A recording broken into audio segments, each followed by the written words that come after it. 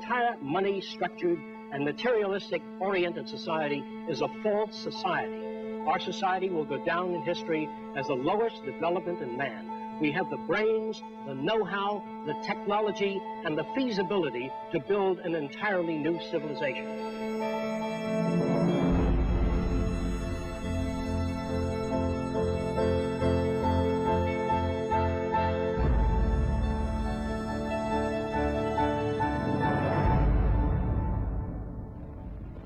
It was living through the 1929 Great Depression that helped shape my social conscience. During this time, I realized the earth was still the same place. Manufacturing plants were still intact, and resources were still there, but people didn't have the money to buy the products. I felt the rules of the game we play by were obsolete and insufficient. Misery, suffering, and war provided the incentive for my life's work. I was also motivated by the seeming incompetence of governments, the academic world, and the lack of solutions offered by scientists. I realized instead of working with individuals, a more effective method would be to redesign the culture. This began a lifelong quest to finding solutions to the many problems that we have today.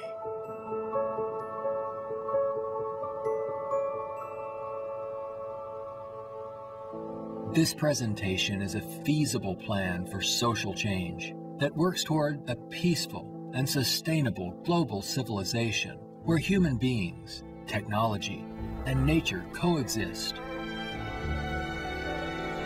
It outlines an alternative to strive for, where human rights are not only paper proclamations, but a way of life.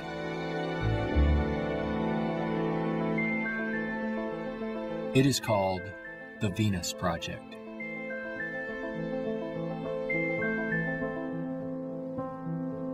Its founder, Jacqu Fresco, calls for a straightforward redesign of the culture in which war, poverty, hunger, debt, and unnecessary human suffering are viewed not only as avoidable, but totally unacceptable.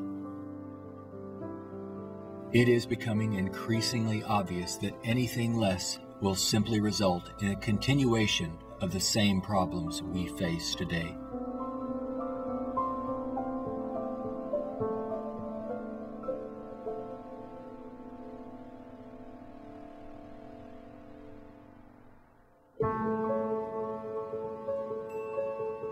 The Vénusz Project's Research Center, constructed by Fresco and Roxanne Meadows, is located in Vénusz, Florida.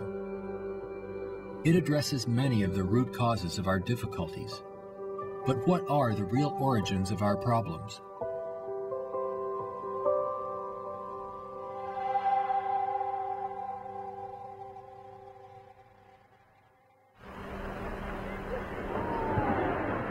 At present, we are left with very few alternatives, since we're on a collision course of our own making. Answers from yesterday are no longer relevant. Considering the damage already done to the environment, we are rapidly approaching a point of no return, where nature will dictate the course. Either we continue as we have, with outmoded social customs and habits of thought, thereby threatening our future, or we apply a more appropriate set of values, relevant to a sustainable society, with more opportunity and freedoms. Americans have been conditioned in their kind of society to get a different kind of car next year, to buy a new television set or a tape recorder. We are radical as hell, but our political and social institutions have not changed. And this is where we are stagnating, because we always equate any new idea with communism or regimentation, because we've been brought up to fear that which is new. None of the world's economic systems, socialism, communism, fascism, or the free enterprise system have eliminated the problems of elitism, nationalism, racism, and most of all, scarcity. These are all based primarily on economic disparity. When money is used to regulate and distribute resources for profit, and people and nations are out for themselves, they will seek advantage at any cost. They do this by maintaining a competitive edge, or through military intervention. War represents the supreme failure of nations to resolve their differences. From a strictly pragmatic standpoint, it is the most inefficient waste of lives and resources ever conceived. Most wars are for the control of resources and maintaining your position of differential advantage. They're not based on the dignity of man. They're not based on elevating human beings. It might elevate the human beings in the country that's the victor. It might do that. But as far as the rest of the world goes, the price is enormous. This crude and violent attempt to resolve international differences takes on even more ominous overtones with the advent of computerized nuclear delivery systems and deadly biological and chemical weapons.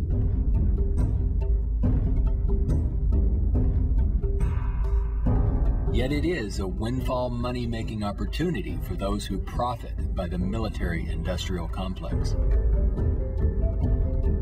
If the profit were taken out of wars, do you really believe we would have them? If they draft you into the army to serve this country, you put up your life for this country, they should draft all the war industries.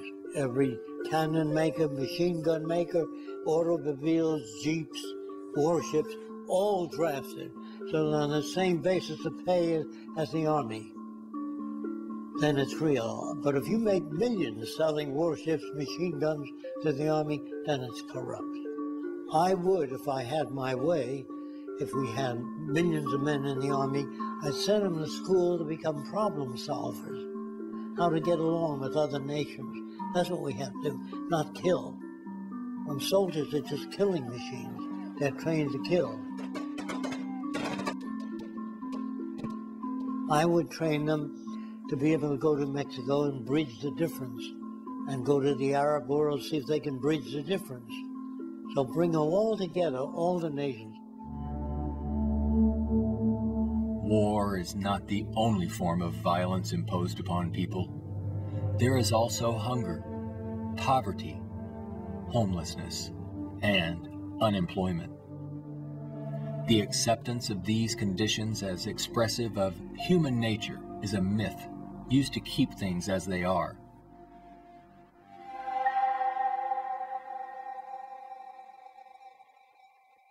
Genetics has nothing to do with greed, business, race prejudice. All of the operant systems in any society are part of your education, the books you read, the role models you follow, and the people you admire. The genes have nothing to do except with the color of your eyes, the shape of your nose, perhaps inherited features. The genes do not control values. And even if you're born with a much better brain than another person, meaning better receptors, the quality of the tissue is better, I would say that if you have a better brain and you live in a fascist country, you become a fascist faster. The brain has no mechanism of discrimination. The brain can't tell you what is relevant or less relevant, except experience. We are not born with greed, envy, hatred, or bigotry. Our behavior and values are reflective of the culture we are exposed to. If you were raised by the headhunters of the Amazon, you'd be a headhunter. And if I said to you, doesn't it bother you to have 5 shrunken heads? You say, yes, my brother has 20. So, is he nuts? No, that's normal to his culture. Social and environmental problems will remain insurmountable as long as few nations control most of the Earth's resources, and the bottom line is profit over the well-being of people. Putting profit first results in unnecessary suffering and aberrant behavior prevalent today.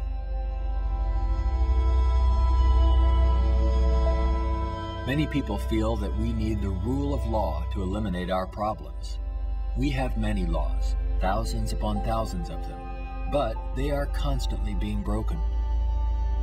Paper proclamations and treaties do not alter the facts of scarcity, deprivation, and insecurity.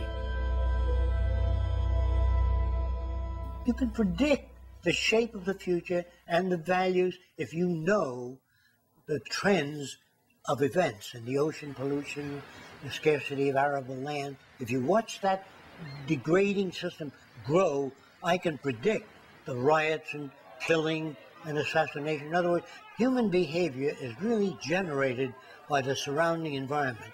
If there's a scarcity, say, of water, it is prized, and its price is high. Let's discuss scarcity as a system. Suppose it rained gold for about 3 days, gold dust.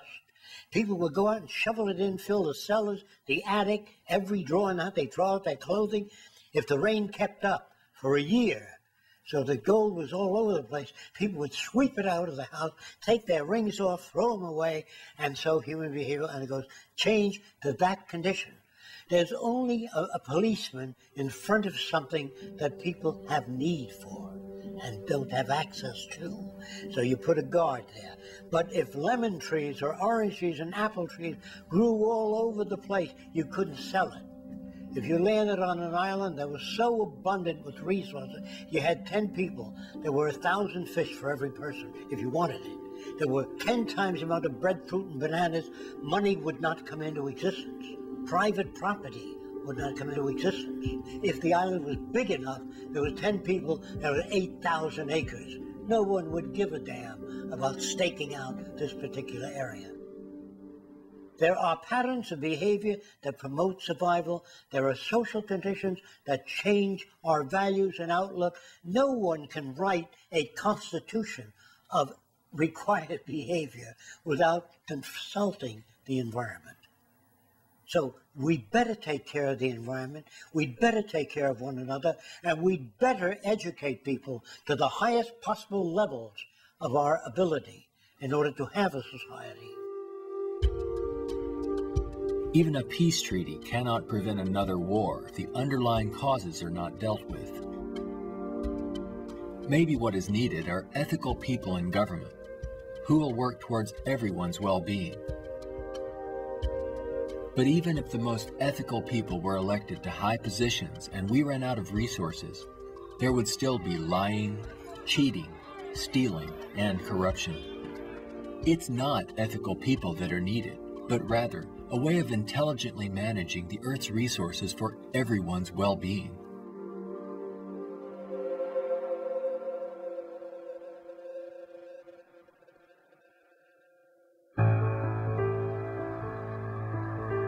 Let's examine our social arrangements further.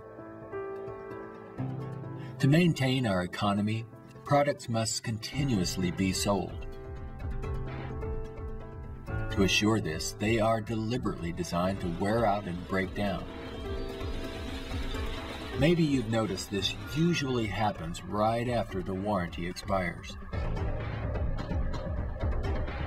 This corrupt practice is referred to as planned obsolescence, which is the conscious withdrawal of efficiency.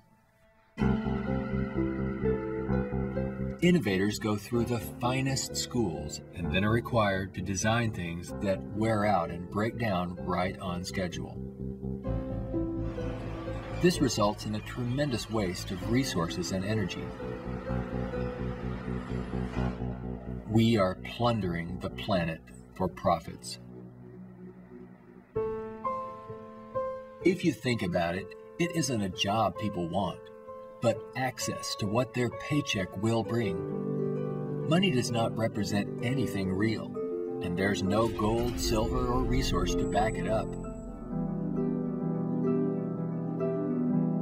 You can't eat money or build a house of it.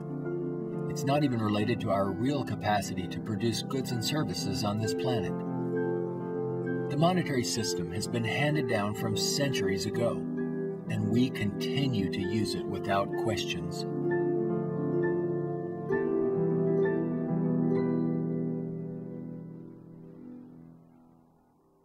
This system will keep installing more and more automation, cutting down on the purchasing power of the majority of people.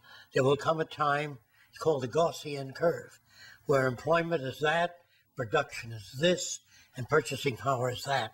The system stops. Banks fail, nothing works anymore. We're moving in that direction very rapidly. We have finally gotten to a place in 2011 where it's becoming obvious that the machine has beaten the man. We're incredibly productive with far fewer people. We are more productive. We are more productive as an economy than ever before. An iPad app we can do need more less than workers. 4 people. Just that there are fewer jobs. The jobs that do exist now can have lower wages because, for obvious reasons, a lot of people looking for a small number of jobs. The wages go down. That has huge impacts on the middle class and ripples out from there. We're moving towards social collapse. I think this going to happen all over the world, not just here. And it doesn't require the overthrow of the government. It just requires that you let it alone. It'll overthrow itself. If you control the media, you can calm people down.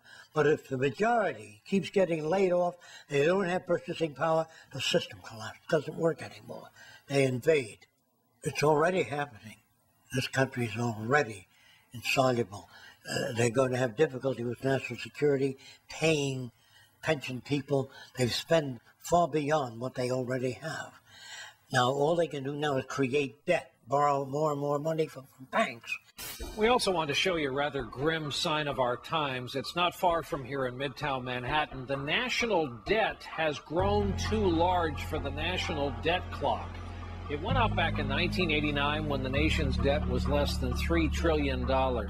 The debt has been piling up so fast lately they had to drop the dollar sign to make room for an extra digit as the number turned over to more than $10 trillion now and counting every second. A whole new clock with 2 extra spaces will go up next year. The federal government is not allowed to print money. It's not allowed to lend money or get in the banking business. That is a privilege for bankers only.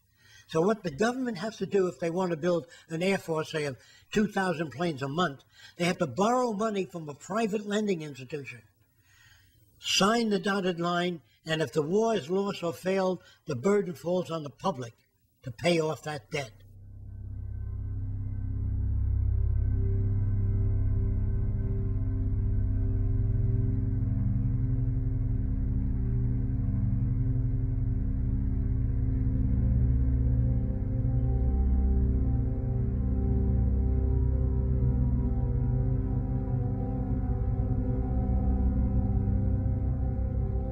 We find ourselves and our social constructs in a transitional state, a matter of social evolution.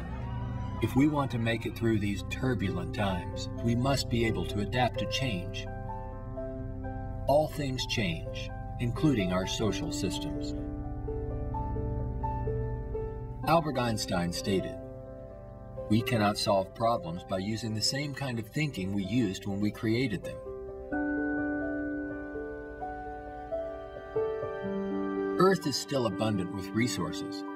Our practice of rationing resources through monetary control is no longer relevant and is actually counterproductive to our very survival. Today, we have highly advanced technologies, but our social and economic system has not kept up with our technological capabilities, which could otherwise easily create a world of abundance for all, free of servitude and debt. How can this be possible? There is not enough money to feed or house all people on this planet, let alone accomplish these more ambitious ends. But Earth has more than enough resources to meet the needs of all people, but only if managed intelligently.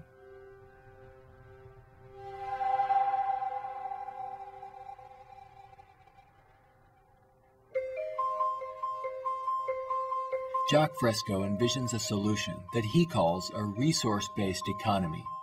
It is a socio-economic system in which all goods and services are available to everyone without the use of money, barter, credit, debt, or servitude of any kind. It is unlike any social system that has gone before.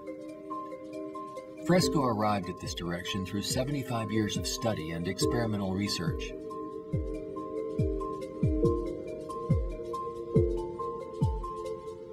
A resource-based economy operates on the basis of available resources and makes those resources available to every human being on earth, free of charge, without a price tag. So we have today more than enough resources to build a far more advanced society. I'm not talking about limited handouts so that people just get by. I'm talking about a very advanced civilization. We have the resources, we have the technology, all we have to do is apply it. One of the main aspects of the Vénusz Project is to eliminate scarcity. This is where the technology comes into play. Because if we set up a resource-based economy and some things are scarce, it won't work. If you set up a resource-based economy in a society that has no resources, it won't work. So today with our technology, we can make things available. We can eliminate scarcity. We can create an abundance. As long as we can create that abundance, that will eliminate greed and selfishness and a lot of crime and a lot of aberrant behavior. A social system can be designed so that all can live fully and constructively if the powers of science and technology are directed toward human and environmental concern and overcoming the artificial scarcities of our debt-based monetary systems. All people, regardless of political philosophy, social customs, or religious differences, ultimately depend upon the same resources: clean air and water, arable land, medical care, and a relevant education. I think if you pledge allegiance to the earth and everyone on it, that'd be the way to go for the future. The human species is a single family, and the world is home to everyone. Neither nations nor people can coexist separately any longer. No more separate nations, so anyone can go anywhere. Before the states joined together, they used to stake out their territory. They used to fight. They had militias. They would fight. This is our territory. Oh, no, you're intruding. When all the states joined together, the government worked out the lines of the states, and they agreed, and that was the end of territorial disputes. If you want the end of war, you must declare the earth common heritage.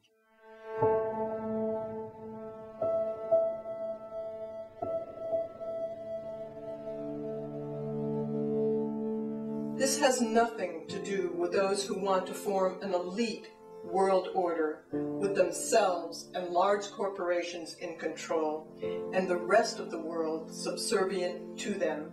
On the contrary, a global resource-based economy enables all people to reach their highest potential, where they can thrive and grow in a society that works in their behalf, a society that protects and preserves the environment as well, one that understands that we are part of nature, not separate from it.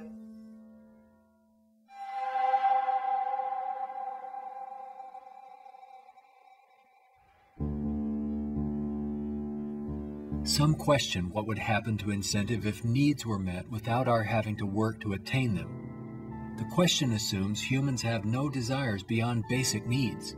If that were true, there would be no inventors, writers, or teachers. People work with passion on the things that interest and challenge them. Let's enable all people to have the opportunity to partake in the greatest challenge one can have, improving our world for everyone. Individuality will be emphasized rather than uniformity. This social arrangement will generate a new incentive system that values the protection of the environment and social concern, rather than the shallow, self-centered goals of wealth, property, and power. It does not call for uniformity. It absolutely calls for diversity. The more diverse people are, the more individuality. So we emphasize individuality, creativity, innovativeness. This is the essentials of the design. It is not a group of scientists telling people what to do, how to live, where to go, what to follow. Motivation and incentive exist when people have meaningful tasks. True growth and development occur when people are involved in creative, challenging, and constructive endeavors. However, motivation and incentive die in the daily grind of boring and repetitive jobs required to earn a paycheck. If you hand out things to people, if you fed them and clothed them and housed them free, they're not going to work in the morning because they don't need it. They got the housing, clothing, motion pictures, and entertainment. Well, why go to work? Work is painful, it's monotonous, it's boring. In the future, if people have access to all their needs, but they don't have any challenges, this is where it goes to pot. So people constantly are challenged by new things. In our schools, we challenge them with many things that are not solved and many unresolved problems. If you're well-fed and well-clothed, that doesn't stop your brain from working. That would mean that every millionaire does nothing and is turned off because he got all the means. That's not true. There are many millionaires that work 18 hours a day and don't have enough time. It has to do with your background and your education. The more you know about oceanography, astronomy, and all that, the more interest, the more alive you are. And if you're just given food, clothing, and shelter, now you can go to work. You don't have to worry about making a living, which your incentive would be boosted considerably. So I call that a new and innovative incentive system. It's not monetary oriented, it's problem solving oriented. And you get your kicks out of seeing the world become a better place.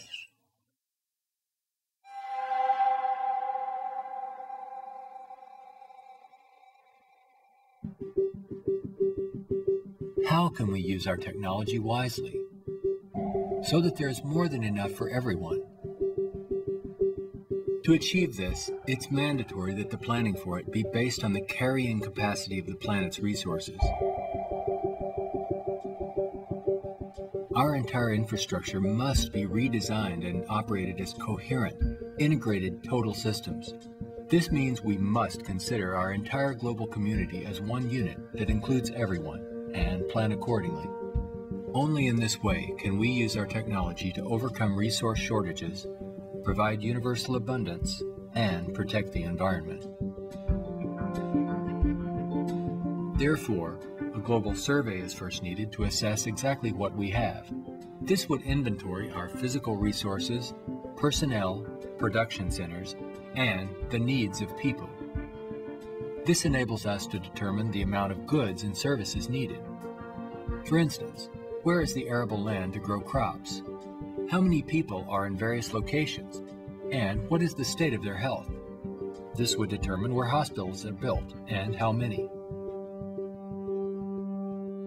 If you try to do that today, ask for a global resource survey of all nations, they'd wonder, what are you trying to do that for? To find if we got enough resource to fight you in armaments and other things? They would be skeptical, hesitant to give that information.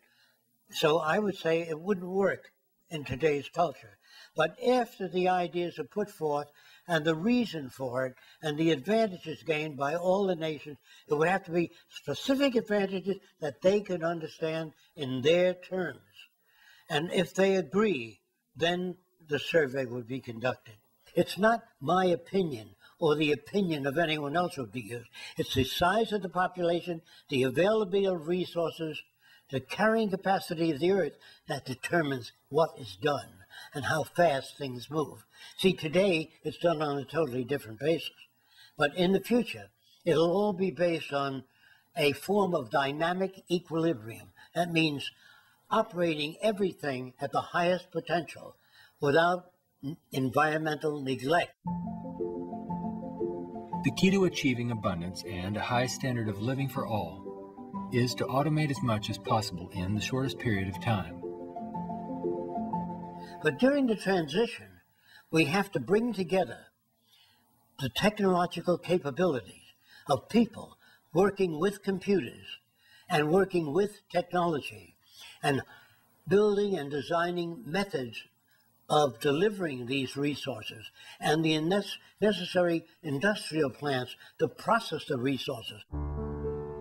Our problems and their solutions are technical, not political. Most problems can be solved when technology and the methods of science are used to serve all people, not just a select few.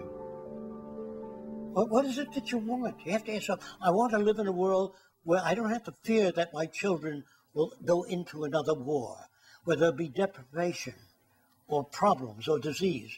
Do you know how to build that kind of world? No, I don't. Well, how do you go about it? You call upon the various divisions of science, bring them together, and say, these are the problems we'd like to solve. A scientific government doesn't mean that scientists rule or control people. It means they have better means for building transportation systems, better means for cleaning the air. They have the best means for restoring the ocean that we know of to this day. Computers can serve the needs of everyone when CyberNation is ultimately integrated into all aspects of this new and dynamic culture. One can think of this as an electronic nervous system, extending into all areas of the social complex. Their function would be to coordinate a balance between production and distribution, assuring there are no shortages or overruns. In this highly technical society, decisions are based on direct environmental, human, and industrial feedback. You can think of this as electrical sensors throughout the entire environment, from cities, factories, warehouses, distribution centers, transportation networks, all over the globe, gathering data for more appropriate decisions. The decisions are based on the needs of society rather than corporate or private interests. It is not automated technology or machines we should be wary of, but the abuse and misuse of technology by selfish interests. Remember, it is people who decide what ends the machines will serve. If technology does not liberate all people for the pursuit of higher aspirations in human achievement, then all its technological potential will be meaningless. You always do a positive and negative study before you engage in the actual reconstruction of an environment.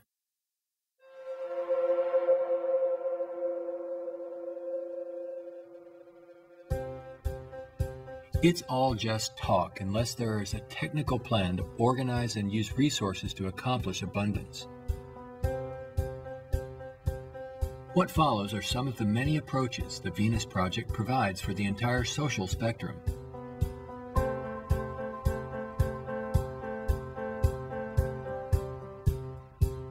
Today, more than half our population lives in cities that are polluted, dangerous, and waste energy. What we have to do is design a city as a living system, as an organism, as a university. That all of the cities of the future will be university cities that grow, that continue to exchange ideas. The city will have a built-in transportation system, so there are no accidents and no unthought out areas of technology. Medicine, botany, agriculture, the total system. One planning system. It is actually better to build newer cities from the ground up than to restore and maintain old ones. Fresco uses a systems approach to designing new cities. They're desirable and pleasant places to live. The notion that intelligent overall planning implies mass uniformity is absurd. Cities would be uniform only to the degree that they would require far less materials, save time and energy, and be flexible enough to allow for innovative changes while preserving the local ecology. If we design our cities to meet human needs, you don't have most of the problems that are prevalent today. In the Central Dome, you have childcare, schools, dental care, medical care. In the production and design of the cities, we work out 1/8 of the city system, and then we reproduce it instead of have architects design each building and each structure, which is a tremendous waste of energy and talent.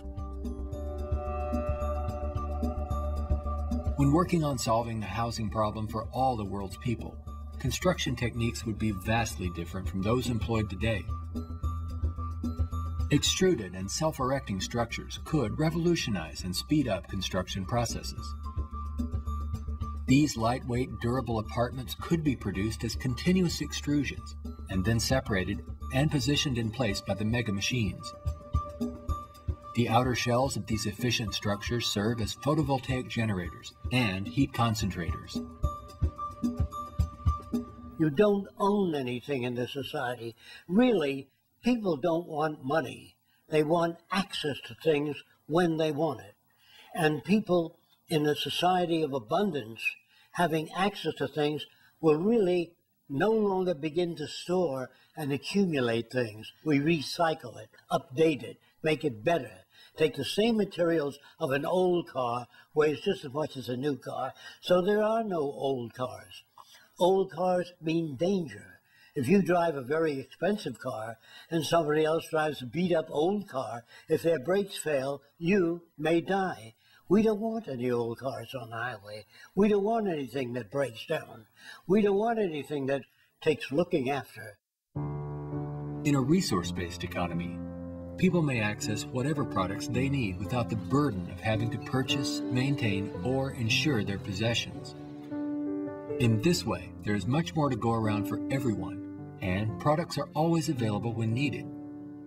Anything people may need is available in these outside access domes. Sculpturing materials, musical instruments, somewhat like the public library. They can go down and access a camera or a bicycle or a wristwatch. Anything that they need is available without a price tag.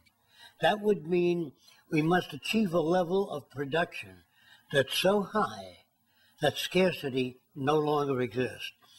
That will prevent almost all crime. So there's no way of segmenting or making this system just or equitable. We have to make a system that assures human rights. You know, when everybody has free access to goods and services, you don't have to fight for women's rights or black rights. It's an automatic in a society that's set up that way. You don't have to make laws, don't steal. It would bypass that behavior. Surrounding the central dome, you have the research centers. Centers that do work that's relevant to the sustainability of the entire community. As we move away from the research centers, we come to the recreational area, which has tennis courts and all of the games that people require.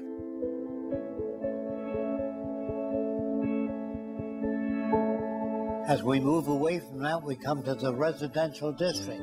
There are streams, waterfalls, lakes throughout the area.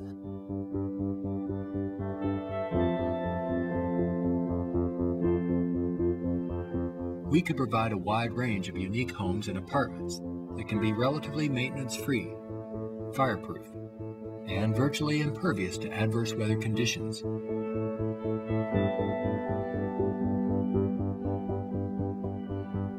As we move to the next sector, we come to apartments.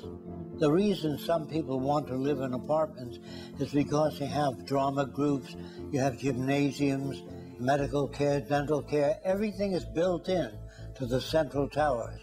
I feel that in the future, people will move away from individual houses and live in larger complexes.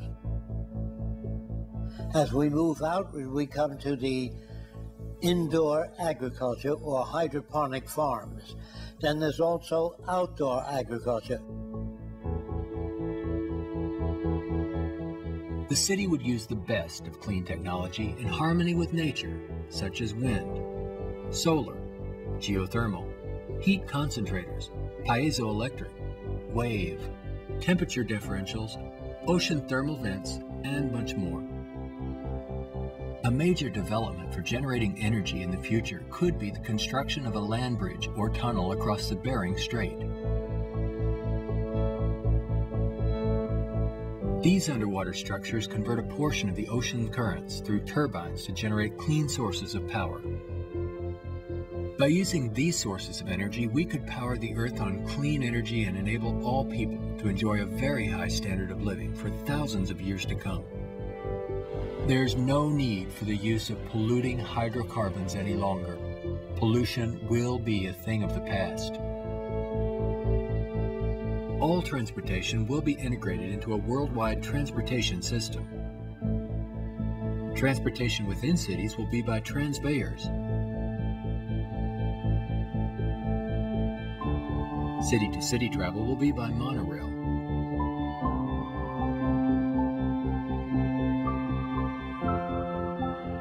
Maglev trains are utilized for long-distance travel. To enhance efficiency, this high-speed maglev train is equipped with removable sections, which can be disengaged while the train is in motion. Aircraft will display a wide range of configurations. These VTOL aircraft, or vertical takeoff and landing, are used to transport passengers and freight. The priority is safety, rather than saving money or dealing with the lowest bidder. This modular freighter consists of detachable sections that can be rapidly loaded or unloaded. The number of sections varies depending on the amount of freight to be delivered. When all the sections are connected, they can be propelled as a single unit. Ships can be floating manufacturing plants that produce products while en route to their destinations. They can also serve as education centers, where children and adults travel worldwide, obtaining innovative education, not through vicarious study, but through experiencing and interacting with the real-world environment. The national transportation system would include a network of waterways, canals, and irrigation systems. They could serve to minimize the threat of floods and droughts while allowing for the migration of fish, provide natural fire breaks, emergency water sources, fish farms, and recreation areas. When we unleash science and technology directly into the social system without the restrictions of the marketplace, finances, or patents, we could achieve a very high standard of living within a very short period of time. This society would continuously improve, changing rapidly through new technologies, inventions, and ideas. It would be an emergent society rather than an established one like we have today. Imagine living in an extraordinary oceanic city, helping to restore the ocean environment while eliminating land-based population pressures.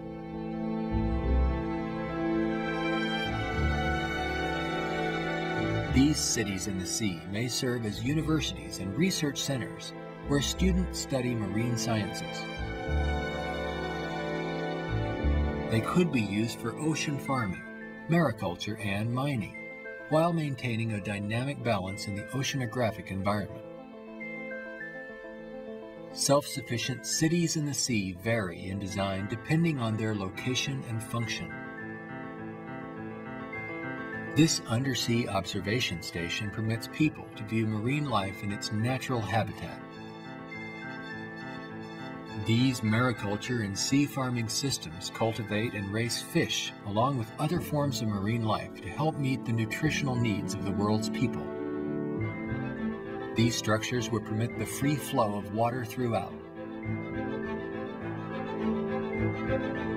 Using technology in this way would make it possible for a global society to achieve social advancement and worldwide reconstruction in the shortest time possible.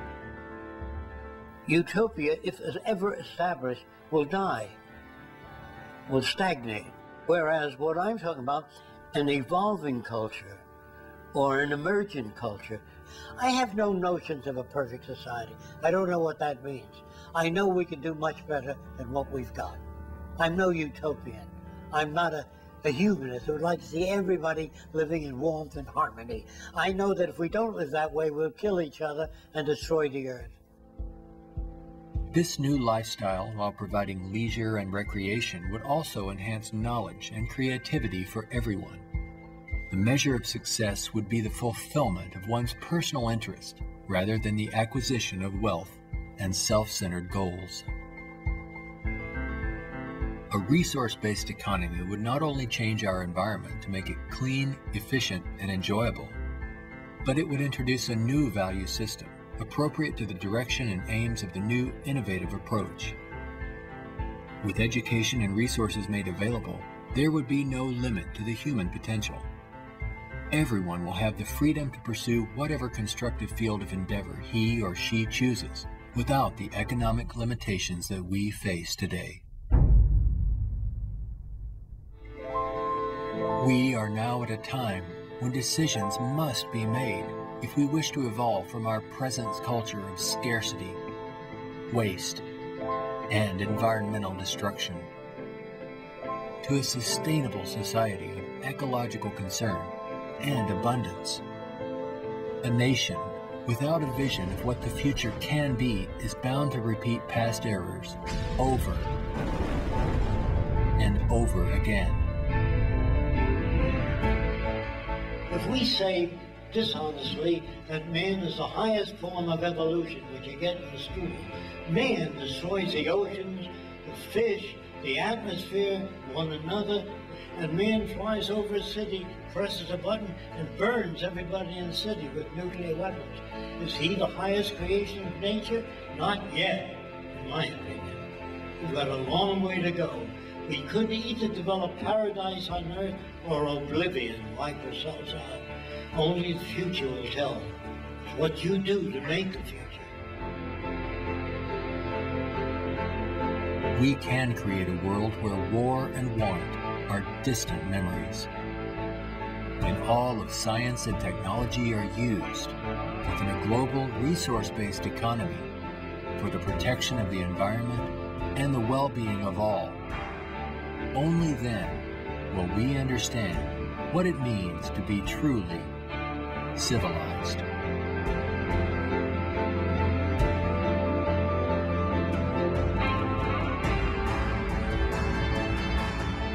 Be a part of the growing community of people working toward making the aims of the Vénusz Project a reality. Join us in our efforts to bring this vision of a positive future to a wider audience through the goal of a major motion picture. All of these things can be built with what we know today. It would take 10 years to change the surface of the earth, to rebuild the world into a second Garden of Eden.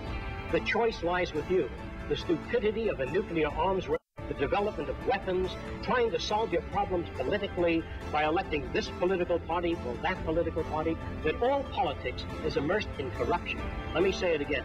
Communism, socialism, fascism, the Democrats, the liberals, there are no Negro problems or Polish problems or Jewish problems or Greek problems or women's problems. They're human problems.